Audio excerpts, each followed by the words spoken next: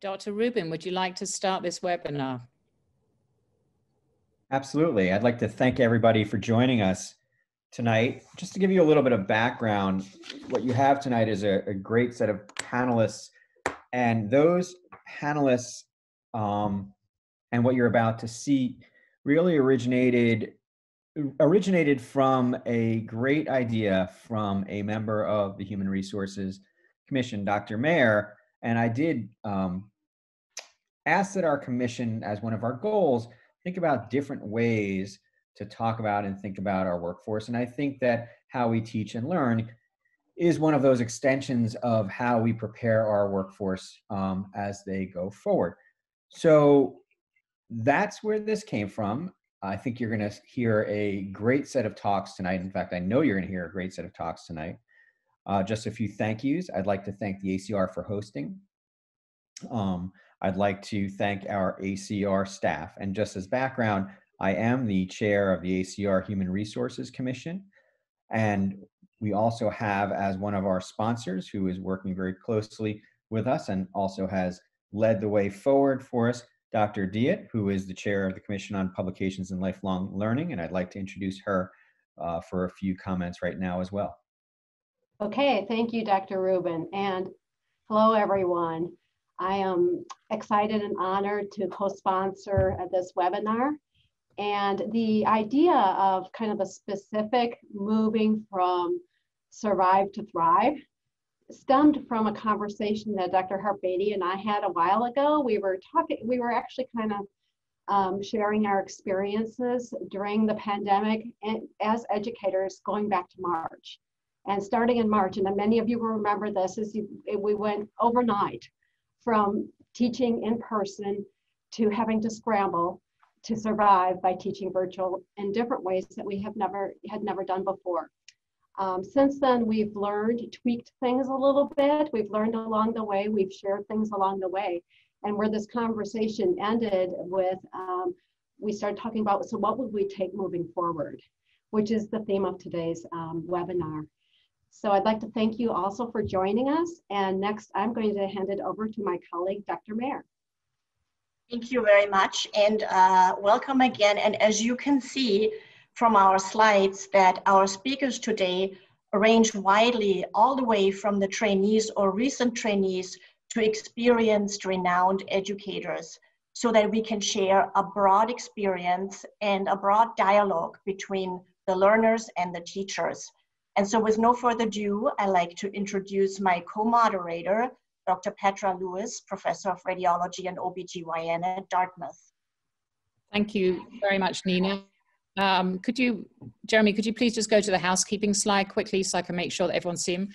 Welcome, everyone, and I greatly appreciate the fact that for some of you, like us on the East Coast, it's almost our bedtime, staying up for this, and we hope it's going to be useful to you. So just a couple of quick things. We are not using the raise hand function, so please don't try using that. And also, please don't put messages into the chat. We will be monitoring the Q&A function, and we will try and get through as many questions as we can at the end of the lectures. The lectures have all been pre-recorded so that we didn't have any technical glitches in the middle of it. So put in a Q&A, we'll review them as we go along, and we'll try and get to as many as possible by the end. So let's not waste any more of your time here, and we'll get straight on and show you the talks, starting with Dr. Betty's.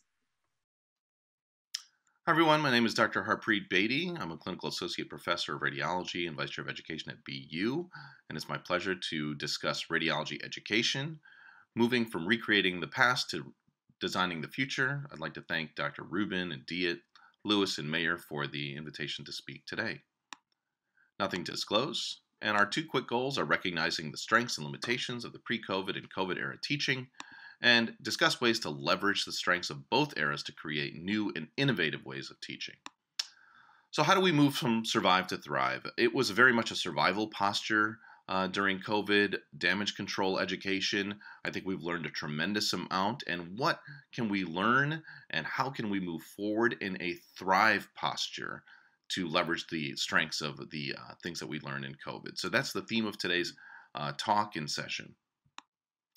In the pre-COVID era, there were certain strengths, right? This was lecturing to our learners in person. It was a familiar model.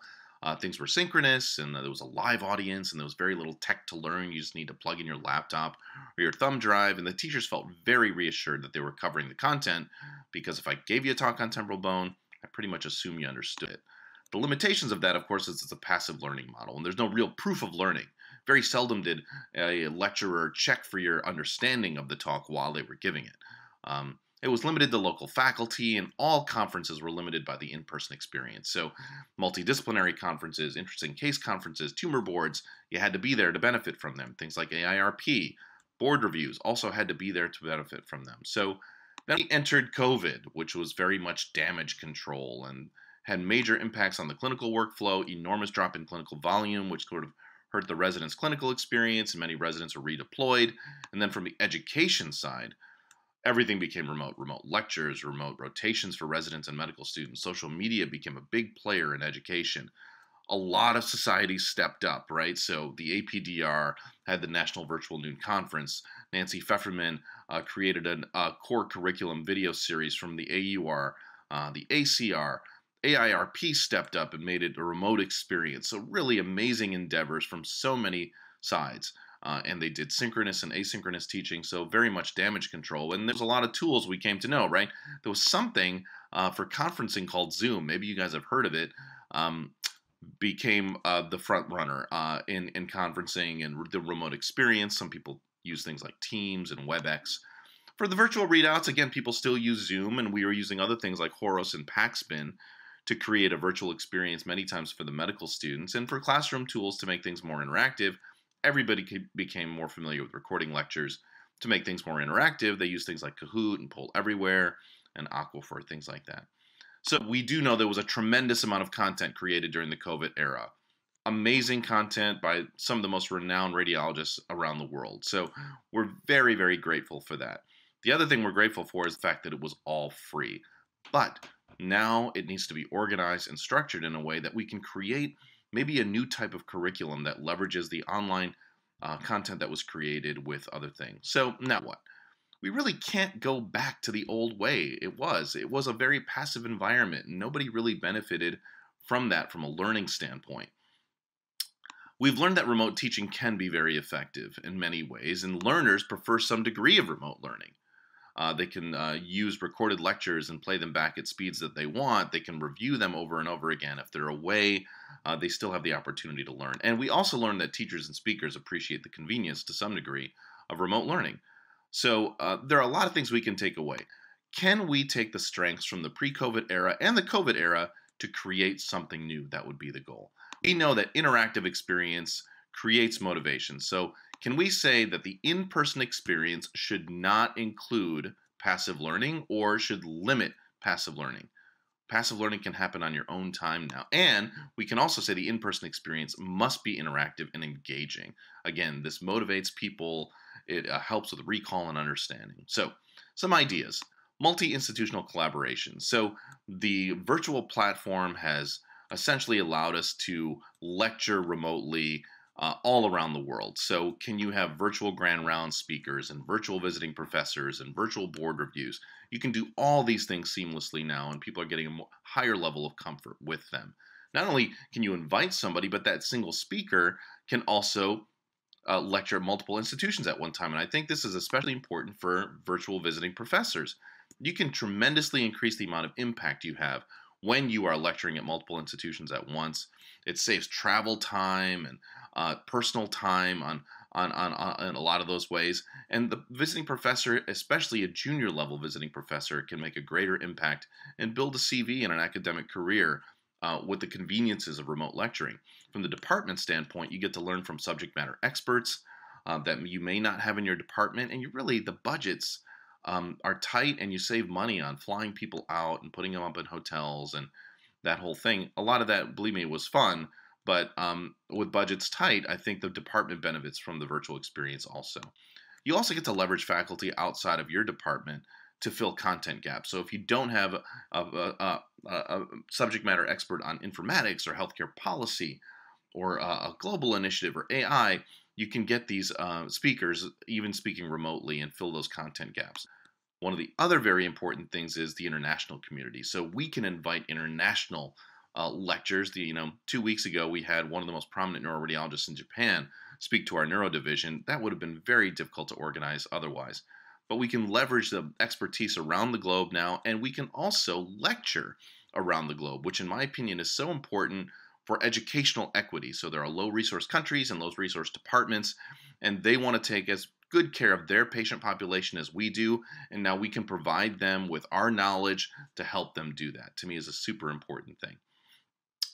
Next, interactive sessions. So how do we make things more interactive? Clearly the flipped classroom is a very popular piece now. People are learning the passive content at home, and you can make the in-person sessions much more interactive. You can use audience response and things like that.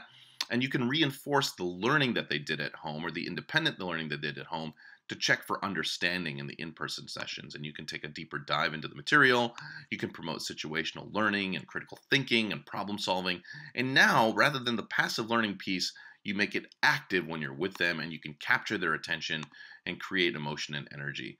One really fun thing that we did at BU was when Zoom bombing became an issue from a security standpoint, I had a play on Zoom bombing, and I would invite the first author or the speaker of the article that I assigned in Journal Club. So imagine, we would have a Journal Club on Monday. I would assign an article on the spine, and I would actually have the author of the article Zoom bomb the Journal Club. And I'd say, hey, who is this person that just signed in? It happened to be Dr. Adam Flanders from Jefferson. And they had such a great discussion with Dr. Flanders on his article and getting his opinion on a space that he has full command of. We had so many amazing neuroradiologists Zoom bomb our journal clubs during the COVID era. And it was a really fun experience, not only for the residents, but I think the speakers really enjoyed it too. Another idea you could do is a flipped visiting professor. So it is great to have the energy of a visiting professor in your department. If we considered the fact that we could, as a visiting professor, give you our talk ahead of time, so the passive learning piece is already done before we visit the department, now the visiting professor could potentially make a much more interactive and engaging experience with the learners and the department when they're visiting. I think that would be a better use of everybody's time in so many ways. Visiting professors would have to be willing to give content before they got there, but if the residents and the department watch the content, the actual experience of the professor, I think, would be much more engaging and interactive, so something to consider. And finally, what does the future hold for us? I think if we can create a new and innovative way to teach, using the combination of asynchronous and synchronous, online learning and in-person sessions, flipped classrooms, we can create something really amazing. I think the future also holds things like personalized or precision education, which we can use with AI potentially. I think the future holds a space for gaming. There's certainly AR and VR that many medical students and technology companies are trying to leverage in the education space. And we must push for innovation beyond lecture creation. Everybody's created the lectures. It's time to go to a thrive posture in which we can create something new and exciting. So that's it. If you have any questions or comments, please feel free to contact me through the email, or you can follow me at Twitter at HartBeatty. And it was great to be part of the session, and enjoy the rest of the webinar. Hi, everybody. My name is Yasha Gupta, and today we will be discussing virtual radiology education in the COVID-19 and post-COVID-19 era. In my opinion, this really comes down to one thing, and that is engagement. Well, what is engagement?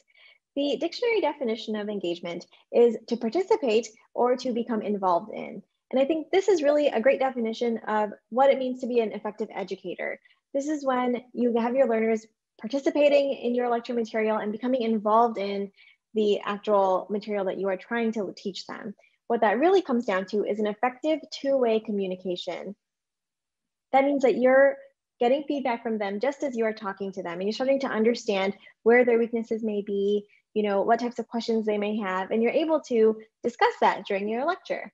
Well, unfortunately, because of virtual learning, this two-way communication really gets lost. And we are stuck with this one-way communication where you are just talking into a camera, much like I am right now, and you have no way of knowing whether your learners are agreeing with what you are saying, understanding the material, because you no longer can see their faces. You no longer hear them saying, I have a question or anything like that. And this two-way communication is completely lost.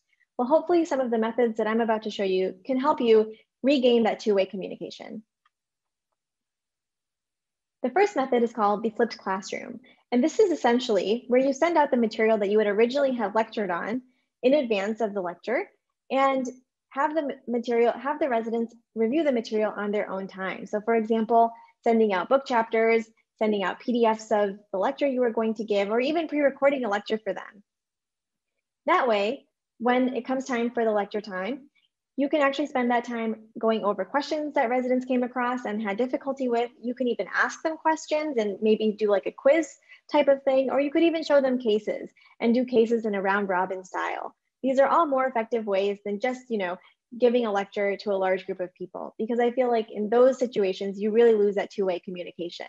In this way, the residents can speak up, ask questions, or you could even ask them to send in questions ahead of time. And this way you have an idea of what the weaknesses are and what confusing points are, and tailor the education to each group of residents.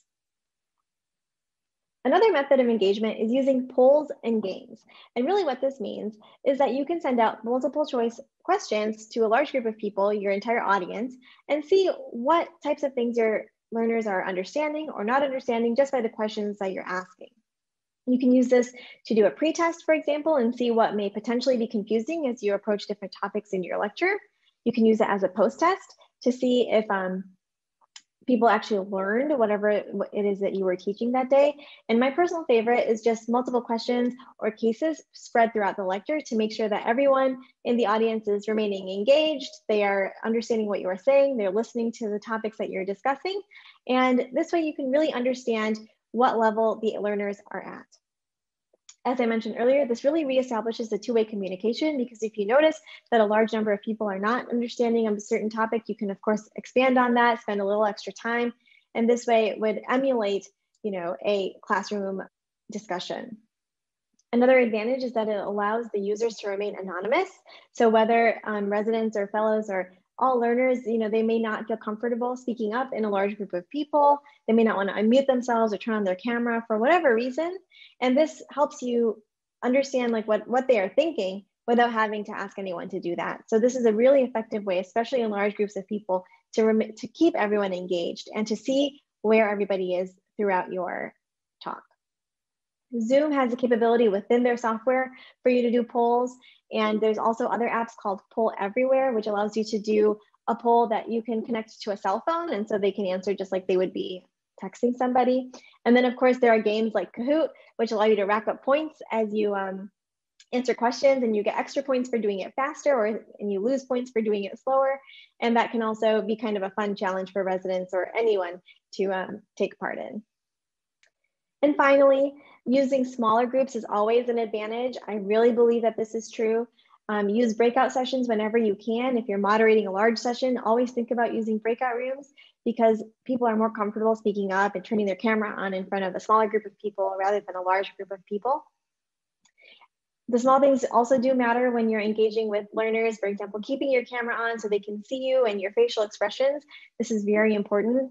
And also encourage the residents or learners to keep their cameras on whenever possible, although I understand that this reduces your bandwidth, so it may not always be possible. And of course, do things that you would do in normal life. Smile, gesticulate, you're always able to use your hands and emphasize a point doing this. And if they can see your face, it makes it 10 times better. Hopefully this was helpful. I hope that these tips and tricks were also of utility for you. And with that, I will end my talk. Thank you so much for listening. And you can find me at Yasha Gupta MD. If you do have any further questions or comments or suggestions for me, I would really appreciate that. Thank you. Hi, my name is Jennifer Huang. I'm a second-year diagnostic radiology resident at Vanderbilt University. Today, I'll provide a brief presentation on how residents can contribute to the new normal learning environment. We'll go over 7 practical tips on how residents can do this. So we'll just jump right in and get started with tip number 1, which is that patience is a virtue, especially during a pandemic.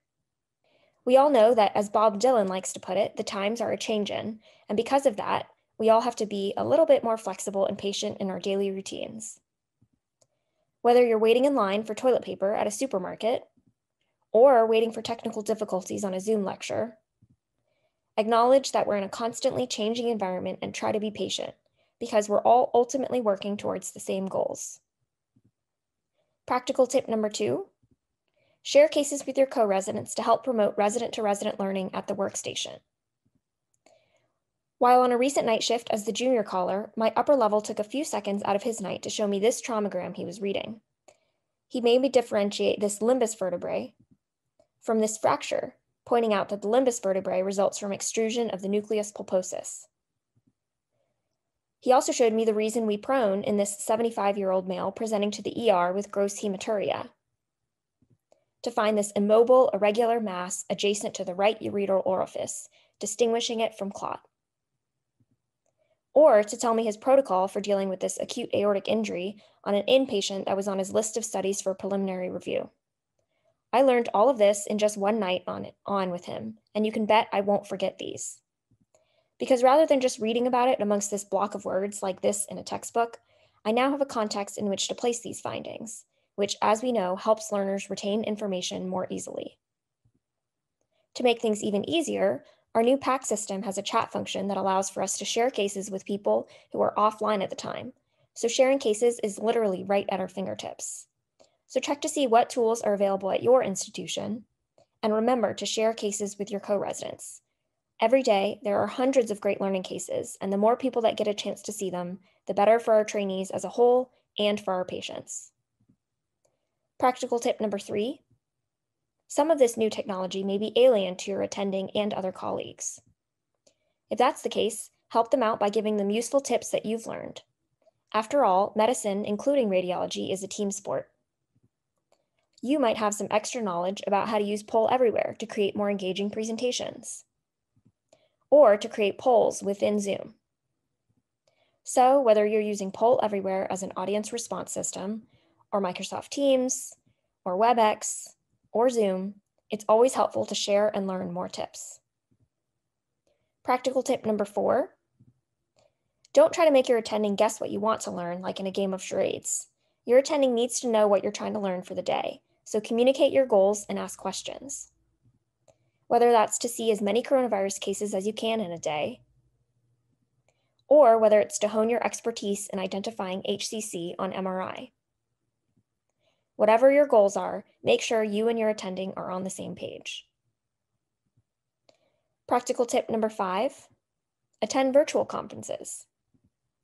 I remember back in the day, whenever I wanted to get onto the internet at home to talk to my 2 friends online, I'd get this pop-up and it would make this beep beep boop noise while something about my computer connected to my home phone landline.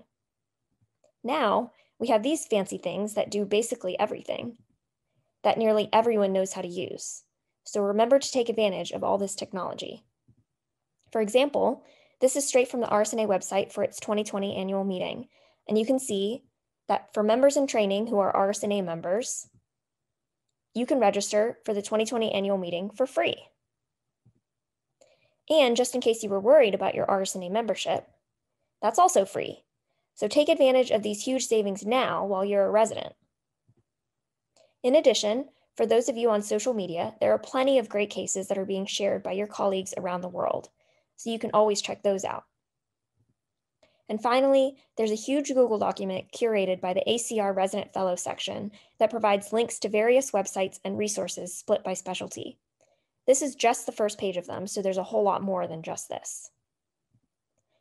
Take advantage of all this outstanding technology and of all of your outstanding colleagues around the world by participating in virtual lectures when you can.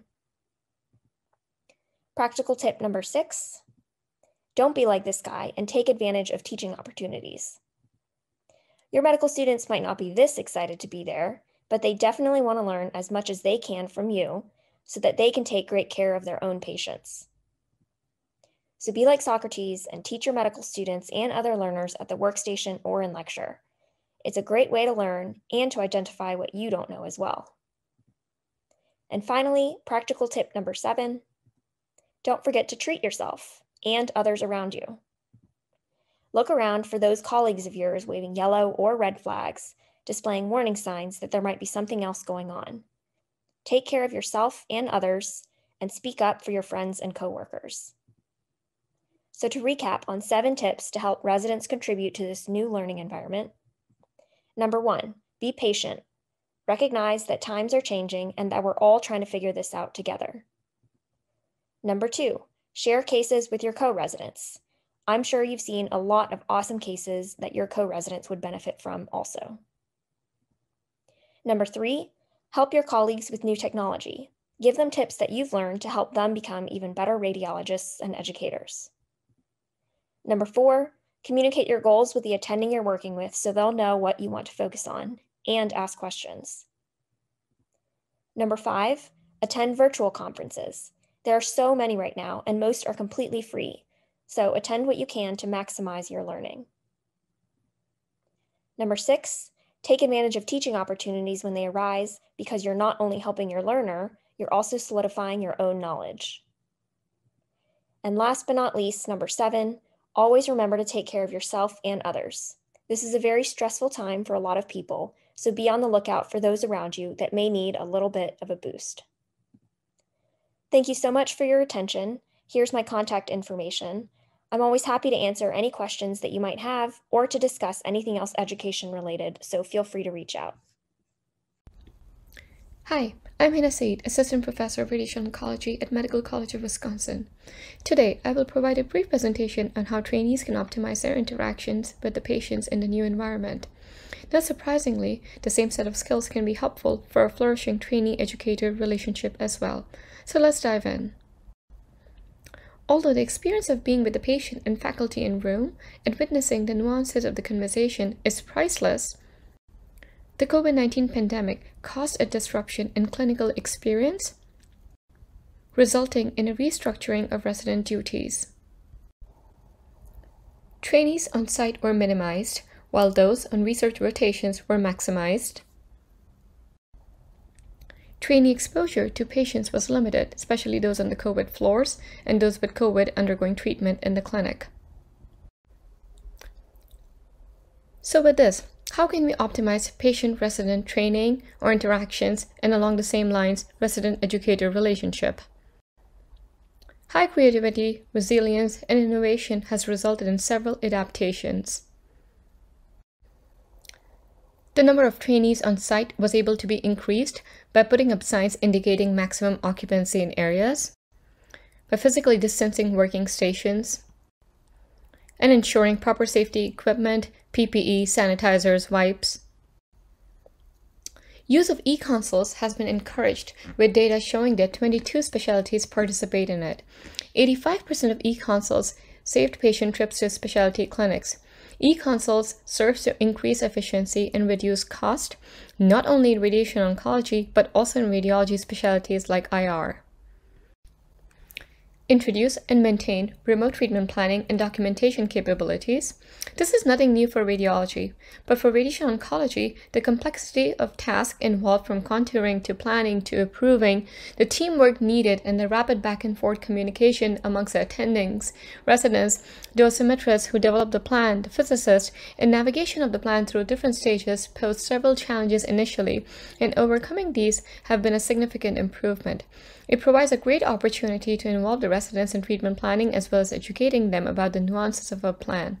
By saving contours in their different names or sessions and remotely viewing them, or attendings holding a live session and highlighting the pertinent aspects, or residents looking at the images from daily radiation, the opportunities including remote chart rounds and remote contour rounds are endless.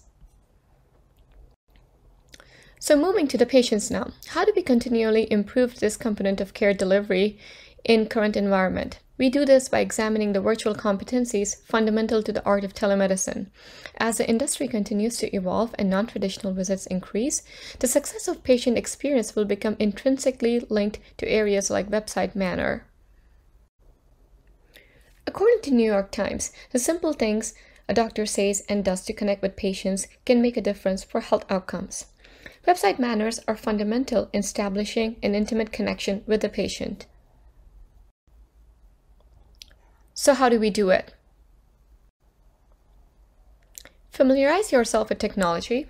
A challenge is aligning both technology and physicians to develop a satisfactory offering to patients, regulators, and executives in an ever-changing telehealth landscape, oftentimes requiring a steep learning curve. Create a personal action plan for troubleshooting and overcoming technical challenges in a telemedicine encounter. Set the stage with patients for digital communication, paying attention to lighting, presentation, speech, and body language. Needless to say, the manner in which a physician communicates information to a patient is as important as the information being communicated. Clinicians should demonstrate effective and concrete communication with patients in a virtual space. This includes nonverbal aspects as well that comprise a whopping 65% of the communication. Establish a relationship with the patient. Reduce communication speed to ensure clarity. Be more conscious of the warmth of opening and closing greetings. Starting with a smile goes a long way. At the beginning of the appointment, confirm that the patient can hear and see you clearly. Allow for an extra pause after the patient speaks to ensure they have completed their sentence to avoid interruptions. Explain when you have to look away from the patient to reference the electronic health record or other documents. Convey empathy through language. Look at the camera rather than screen to maintain eye contact with the patient. Use screen sharing technology to convey imaging and diagnostic findings. Prepare to perform a physical exam virtually. Use a closing checklist that includes a summary of the plan. Reinforce any provider actions, such as calling in a prescription, labs, etc. Reinforce any actions that the patient will take, such as increasing activity, changing diet, and complying with medications. Provide guidance on what to watch for should a problem worsen, and offer instructions for follow-up questions or concerns. The skills mentioned to optimize website manners also allows us to take care of each other as colleagues, as well as to be more effective in the teaching environment. Moving forward is typically associated with growing pains and quality decline. However, these can be avoided or minimized. Feedback from both patients and trainees is key to improving the experience. So that's it for now. Please feel free to contact me for any questions or feedback. Hello, everyone. My name is Judy Getty. I am a pediatric neuroradiologist at Lurie Children's Hospital of Chicago. Today, I will be spending the next few minutes with you speaking about how to optimize the hybrid learning experience. Now today, more than ever, there are a plethora of free online radiology educational resources. These include articles, many YouTube videos, whether those be from societies, institutions, or personal, society webinars such as this one with CME credit. There's a ton of free educational content on Twitter, including radiology cases of the day or cases of the week. There have been multiple tweet chats, including those to discuss how to approach radiology education during the pandemic. Multiple radiology societies have curriculums that you can follow. And again, now more than ever, there are many institutional and personal websites for radiology educational content. This was a list of free open access radiology resources that was created by the ACR Resident Fellow section during the beginning of the COVID-19 pandemic. This was created to have a list of all of the available content for trainees all across the world. And you can see here, I just took a snippet of the neuroradiology head and neck imaging section. And in this section alone, there's a lot of content. There's institutional and personal YouTube videos and websites. Here at the bottom, you can see there's multiple cases of the day and cases of the week, many of which are on Twitter. So a lot of content that can be overwhelming for both us as faculty and trainees. So how do we approach blended learning? First of all, what is blended learning? Blended learning is the junction of asynchronous and synchronous learning. So asynchronous learning being what the trainee has done before their time with you, whether that synchronous time is virtual or in person. the best way to do this is to have structure. And the way to have structure in this context would be a curriculum. As I just previously mentioned, many radiology societies have curriculums that are free and that you can follow. Or your own department or division may have a separate curriculum that has been used in the past and has been vetted. So I wanted to show you some examples of asynchronous learning because maybe not everyone is familiar with this. First, I went to the ASNR website where there are several different curriculums. There's an R1 to R3 curriculum, an R4, and then a fellowship curriculum. This is an example from the R4 curriculum, which includes everything from R1 to R3 plus the addition for R4. I went to the section for 10, which is congenital and developmental. And here for this first example, if we look at A, this curriculum says, know some of the childhood causes of hydrocephalus. So if we want to have some asynchronous learning connected to this curriculum, we need to find learning that matches up with this topic. So I went to the ASNR Education Connection, which is where you can find resources, mainly articles and videos. And some of the videos are from previously recorded ASNR meetings. This example I found was a neurographics article titled Endoscopic Third Ventriculostomy, a discussion and pictorial review. So I thought this would be a good article for a trainee to read to understand endoscopic third ventriculostomy, which ties back to a cause of hydrocephalus, which often in this case is aqueductal stenosis. So you would tie this asynchronous learning of this article to the curriculum and have your trainee do this before their time with you. Another example, if we again go back to the title of hydrocephalus, we could also use a case of the week. This is the ASPNR case of the week that I found from September 2019, which was a fetal MRI referral for ventriculomegaly. So you can have the trainee go to this case of the week, which is online on a website, but also on various forms of social media, and review this case in order for them to further understand hydrocephalus. Another example would be if we go to C, which is the topic of brain malformations, sulcation, and migrational anomalies. Here I went to radiographics and found a relevant article titled Prenatal Ultrasound and MRI Findings of Lissencephaly, Review of Fetal Cerebral Sulcal Development. So again, this was an article that we could have the trainees read to meet this topic for the curriculum before their assigned time with us. So now that the trainee has performed the asynchronous learning, hopefully, how do we blend this into the synchronous learning? So some ideas that I had were to tie it into the didactic lecture or cases that you're giving, whatever that may be. One way to do this would be to have questions related to the asynchronous assignment. So again, if we're still in the virtual environment, we could have poll questions that tie back to the assignment of whether it being the article or the case of the week that the trainee should have read.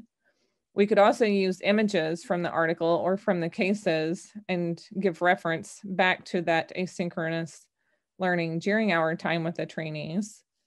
Another way to approach this would be to save time for discussion. You could do this by having an assigned trainee give you a quick summary. So they could give you a quick summary of the case or of the assigned article, or you could have specific discussion questions that you ask all of the trainees, depending on the size of your group, to tie back into the asynchronous learning. So I'm sure many of us by this point are probably very familiar with how to make virtual learning more interactive. And I know some of these topics will be covered during this webinar. However, I just wanted to, again, give some examples and make the point that we do need to try to make this virtual learning more interactive so that's more fun for all of us. This can be done various ways using poll software, which I've included here on the left. You can do polls in Zoom, Poll Everywhere, Kahoot, and RSNA Diagnosis Live. And I'm sure there's many other poll software. You can also do this using what are called heat maps, where you can have an image and have the trainees select an area of interest or wherever they think their area of abnormality is. And then specifically in Zoom, which I'm most familiar with, you could have the trainee annotate, you could use the whiteboard function, or break the trainees into breakout rooms depending on the size of the group. But what about after the pandemic and we hopefully go back to in-person learning, but we also need it to be interactive? You can still do what I just discussed from the virtual learning experience of making things more interactive with polls and breakout rooms and such. But you also get the added benefit of being in person, and you could even break your trainees into teams or groups. And one way to do this would be gamification. I know several institutions have done things such as broken up their residency program into groups, say through Game of Thrones, and have each group be a house. You could do that just to make things more interactive and more fun for, again, everyone, including the faculty and the trainees. So one thing that I wanted to end with is that I think what a lot of us have learned from the pandemic is that we need to keep the discussion going. We need to have a connection, and this is easier now more than ever. You can see here on the left, this is the Discord logo. This is basically like an online server for people to do many things, including interacting via chat and other ways. There's specifically one now called Rad Discord, which an R4 resident, Grace Zhu, recently created that you can get access to. If you need access, just let me or Grace know. And then Twitter is always available for lots of discussion. Again, now more than ever. There's virtual society meetings, even though we can't be in person right now. Many of these society meetings have live question and answer sessions at the end of the recorded lectures, or even some of them have live lectures. And then there's also mobile apps such as WhatsApp, Telegram, GroupMe, where we can keep discussions going and talking about interesting radiology cases. And then lastly, interinstitutional lectures and research, which I know Dr. Beatty will cover more in depth with you, but something I think is very important today. So my summary for you is that interaction during virtual lectures is so important to keep everyone awake, alert, and having fun. Yes, there's an overwhelming amount of free online radiology educational resources, and that's why we need to have structure for our trainees and for ourselves, such as using a curriculum, whether that be one from a society or our own. Once we have asynchronous learning assigned to our trainees, we need to make sure that we follow up on that during our time with them and tie it all in together. And please keep the discussion going, whether it be online or offline. I hope this has been helpful for you. Thank you for spending these few minutes with me. I'm always available for any questions or comments. You can email me here, or you can always find me on Twitter. Thank you, and take care and stay safe. Thank you very much, Dr. Gadd, and thank you to the rest of our speakers. We're going to take some questions and answers here. So please, anybody in the audience, type a question into the Q&A and we'll get to it. We also have some questions prepared that we thought would interest you. Before we start with the Q&A, actually, I have a question for Dr. Beatty. You know, Harp, I'm very excited by this whole multi-institutional visiting professor thing. And I know that we've sort of dabbled in this in a small way up between our institutions previously a few years ago, long before COVID. And I think this is really the time to invigorate this. Visiting professors are very expensive and their time is very precious, and sharing them from local institutions seems to make a lot of sense. But how do you think we should initiate this?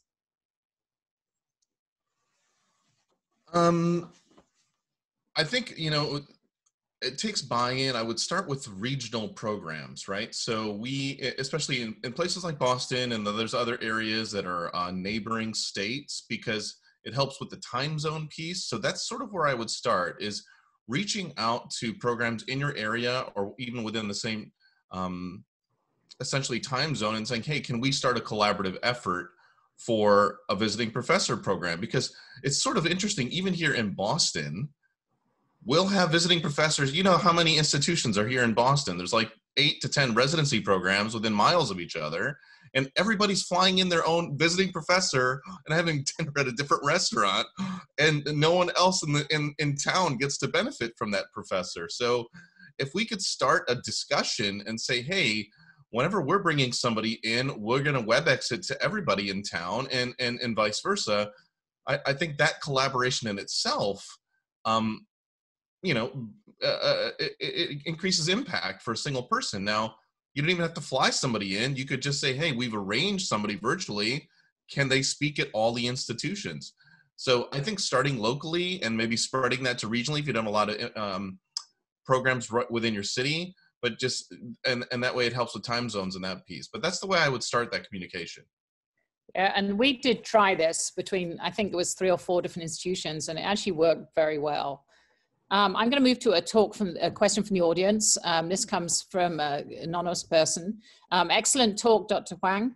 Our institution also has an IM tool to share cases. It was developed primarily for curbside consults or to phone a friend, but it can be used for case sharing with residents. In the era of HIPAA, how do you balance case and knowledge sharing without getting into trouble with the privacy and the compliance police? So Jennifer, do you mind taking that one? Sure. That's a great question. So thank you for posing it. I think that HIPAA states that you should use, I believe it says that you should use as little patient health information as possible to achieve your goals, but it does acknowledge that education can be one of those goals. So I think that when in the reading room, I think it's acceptable to share with colleagues while promoting clinical care during that time. And obviously it's a little bit different now, since I think, at least at our institution, we're a little bit more spread out. So there's fewer people that are physically in the same room. Although I do think that if you're on the same service, that it still encompasses promoting patient care. Some alternatives to that are, I think Paxspin, I've used Paxspin a few times. It's a pretty great tool in terms of allowing you to, it still allows you to window and level when you download a series, so like a CT or an MR. So there's a lot more functionality than just downloading an image. There's, if there are other ways of downloading cases to your computer, I personally don't know them, but I think our PAC system in general has a pretty simple and quick download tool that you basically just click and it automatically de-identifies the images, and those can be uploaded into straight into a presentation or shared with one of your colleagues. We actually also, my institution recently started a case conference that residents helped to prepare, and we did it specifically for our night float cases, where we have each resident that's on night float will prepare 2 cases, and it's very quick. So it takes me about 5 minutes per case to prepare. It's just a few slides of the image. I think the question was more sort of the HIPAA and security. I know we use Trillion, which for messaging between, we have various groups like, body, CT, outreach, etc. And they're on Trillion, which is okay for HIPAA. And I was thinking as you were talking that would be a great way for us to have, the residents could have an interesting case group and put cases in there, because you can put medical record numbers and things in. And is that kind of what you're doing in your program? Yeah, it's pretty similar to that. I think that within our chat function tool, that's also a possibility, is to create this group and have interesting cases as well. And then you can also create like a folder and share like interesting teaching files as well. So that's kind of what we use to help accommodate that. Thank you very much. Sherry Jordan. Hi, Sherry. Glad to hear that you're on this, although I suspect you know it all. She has a question about audience response systems. I wonder whether anybody can chip in and say what their favorite audience response system is. And she's also asking whether anybody uses Slido, which I've never heard of, I'm afraid. I'm ignorant there, as audience response. Non-medical educators, it receives high marks. I don't know, Judy, do you want to start with that? Audience response systems, what's your favorite? Yes, thank you. I have never heard of Slido, if that's how you say it. I've heard of many, but not that one. And I would say my preferred one depends on the situation. For trainee lectures like residents or fellows, I've tended to use more of Poll Everywhere. I have used RSNA Diagnosis Live for specific society talks, and that has been effective. And I mentioned Kahoot because one of probably everyone's favorite radiologists, Stefan Tigges, uses Kahoot in his anatomy lectures with medical students. And if you are in person in a large group post-pandemic, it can be very fun. As Dr. Gupta had mentioned, it creates a lot of team and, you know, a lot of camaraderie when people are trying to play for points, and it's more of a game. But I think it depends on the situation. If I had to choose, Poll Everywhere. Harp, do you have any preference? I know that you've used a whole bunch of them. Yeah, I like Poll Everywhere too. I think it's, you know, the fact that it has clickable images, I think is especially nice for radiology in that way. Sort of device agnostic, free for up to, I think it's 40 users. I think it's just got more versatility in the types of questions you can ask in that way. So I sort of prefer that at this point.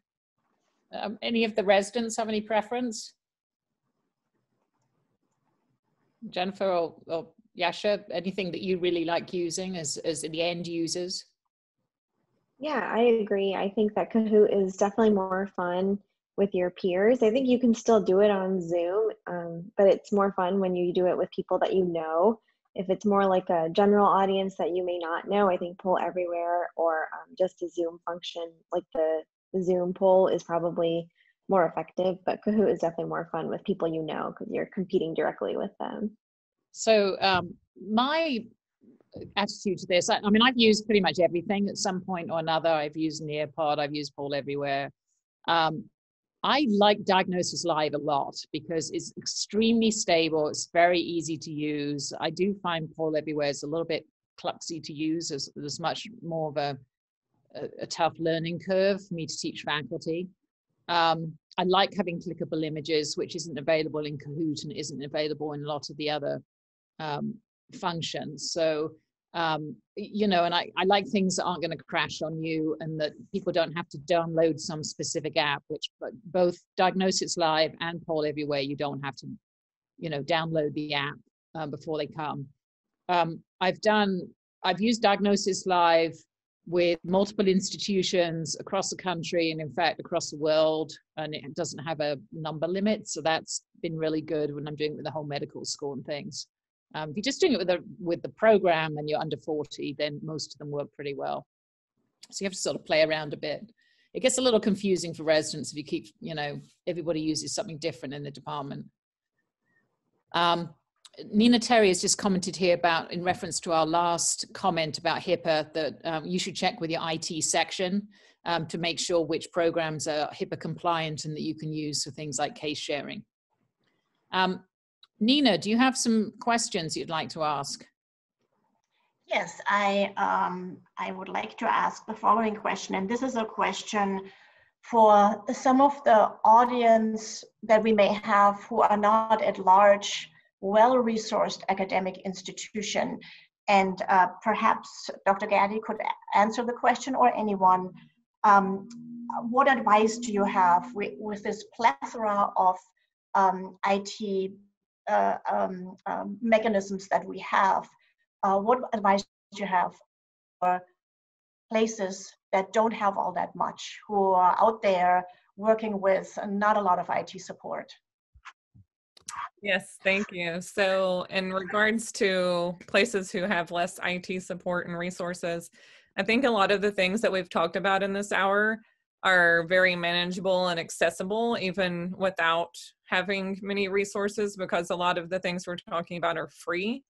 So, you know, Zoom, WebEx, all of those have limits up to how, you know, different limits of how many participants. So it depends on your group. And then again, things like Poll Everywhere, Kahoot, the audience response, those will vary depending on audience size, but pretty much are free to a certain degree. And then in regards to the actual curriculum and trying to use the resources that are out there, Again, many of the societies, like I showed you, the ASNR, and I'm sure many other non-neuro radiology societies have their own curriculum. And I think the pandemic has helped them develop more of a curriculum and specify specific lectures or articles to read. And those are available to members. Anyone else have any suggestions or questions about that? I mean, I think you have to hunt around a little bit. I mean, like, you know, we're talking about the audience response. They can vary from being extremely expensive to free. I guess that's the other way around, should be free to extremely expensive. But, you know, most of them, you can get something very decent for, you know, $200 a year or something. And, you know, in the end, that's not a huge impact on the educational budget. I use Nearpod a whole lot, which is actually quite a nice system, and allows a whole variety of question choices. And I think that was a couple of $100. And most of the curricula are free. MRI Online has their resident curriculums all free. Some of their others are subscription and a lot more expensive. You know, the one thing I'll say is there's a lot of content. There's one point I want to definitely reinforce here. There's a tremendous amount of content, and you can totally get lost in the abyss here. The most important thing I think we can do for our trainees is to curate that content for them, assign it to them, and have a structured format where we're checking their understanding of that content. There's got to be structure in the residency space. You can't just say, okay, here's 3 lectures. Can you watch these 3 lectures this week and then never speak of them again? There has to be a follow-up to that. There has to be, okay, well, let's sit down on Thursday and we're going to go over these talks together to see what your level of understanding is. So we're talking a lot about technology tools, this, that, and the other. It's just engagement, and it's communication, and you don't need tech to do a lot of this to add emotion and energy to a session that you're with the learners. You just need to engage yourself with them, and even without the technology, you can create an experience that they will remember. So the one thing I really want to stress is you have to have structure. If you're going to assign them offline learning or independent learning, you got to follow up with that in a structured way. Yeah, I completely agree with you, Harp. And, you know, also if you give that structure to your residents that we will be talking about this on Thursday and this is Tuesday, it will get done. If you leave it open-ended, maybe it will, maybe it won't get done. It's interesting. It's interesting because I've done this many times. I've asked a resident to listen to a talk, and I've said on Thursday, and then invariably Thursday comes up and I'm getting crushed in the neural list or whatever the case is, and before the day is over, invariably that resident will walk up to me and say, Dr. Beatty, I watched that video that you asked me to watch. I was hoping we could go over it. Yeah. Because I've done it, and they want to follow up with that. They want to have that moment of, you know, I did it, you asked me to do it, and let's just, you know, let's have a few minutes to talk about it. So, you know, it's incumbent upon us to have that follow-up with them. And I'm sure that Jennifer from her med-ed background will completely agree that, you know, this repetition and consolidation is so important to really get that information into our learners. My husband's trying I completely agree. Wearing a funny hat over there. Thank you, dear. All right, so let's see how we're doing with the time here. I think we are at time. Laurie, would you like to just have a few closing remarks and then we'll let everyone have their evening activities? Absolutely, and I would love to keep the conversation going. It's a great conversation. So thank you to all of our speakers, our moderators, our ACR staff, and to you, our audience, for joining us tonight. I wanted you to know that we are recording this and it will be available through the ACR, through social media. And the last thing that I kind of wanted to say was, I think we should be proud of how we've come together as a community of educators, and we've shared, we've learned, we've created together, and especially the sharing part. I think that's really important. And I'm excited to see what things we do together as we move forward into thriving mode. So thank you, everybody, and have a good evening. Thank you. Thanks, everybody. Thank you, and take care.